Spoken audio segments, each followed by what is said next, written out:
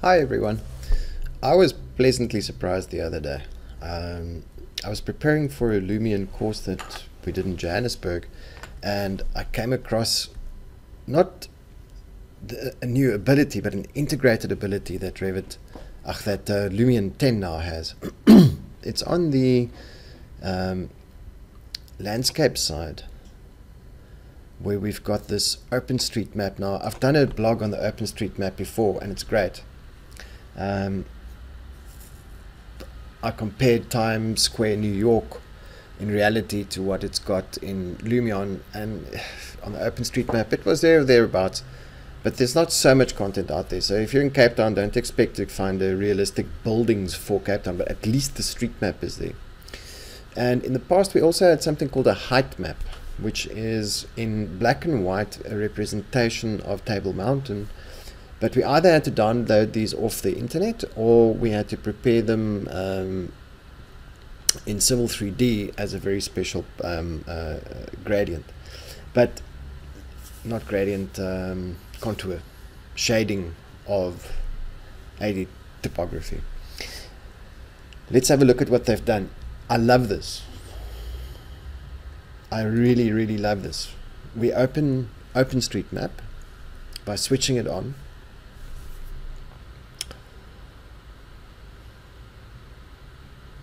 It's not the fastest in the world, but you know, South Africa's internet's not that great. It's in a beta form, and that's fine. That's beautiful.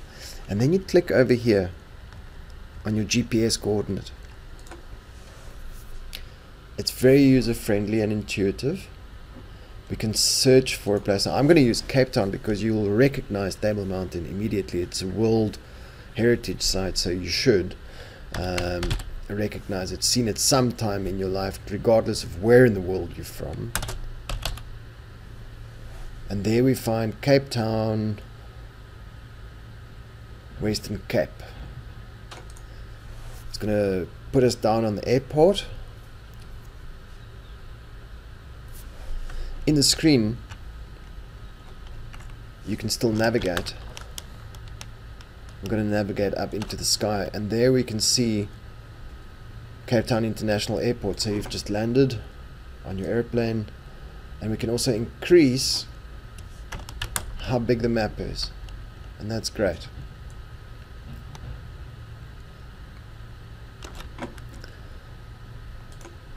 Here where we browse, I'm going to go closer to Cape Town, zoom in a bit, and I'm going to put us down towards the ocean here by Bantry Bay. Just wait for it to update.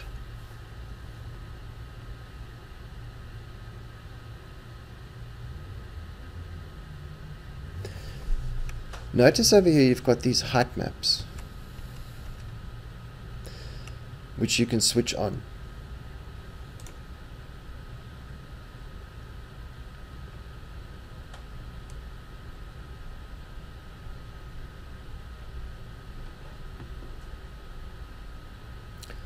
It's busy downloading the imagery. Let's start the OSM download. There's Table Mountain. There you can see Table Mountain. So we're getting there. That looks towards, okay, so we're a bit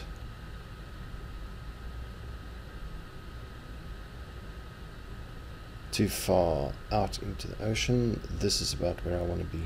There. Okay, so there's Clifton and Bantry Bay.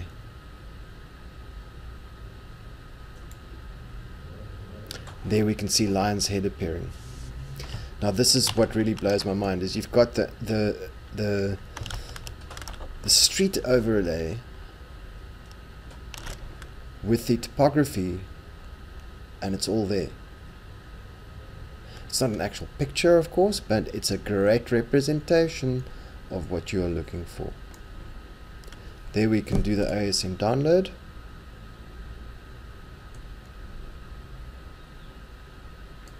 And what it's going to do is download some of this content, and it's going to put some buildings down here. Now these buildings really, there's very little chance that this is what's down on the ground, but you know, for visual effects maybe it's useful. And then you've got these different categories which you can switch on and off. The thing that I like is it also puts in the ocean over there, water, which you can switch on and off, earth, buildings, land use, and roads. What's nice about the water is if you switch on the ocean, then you would be able to control the height until it's there or thereabouts.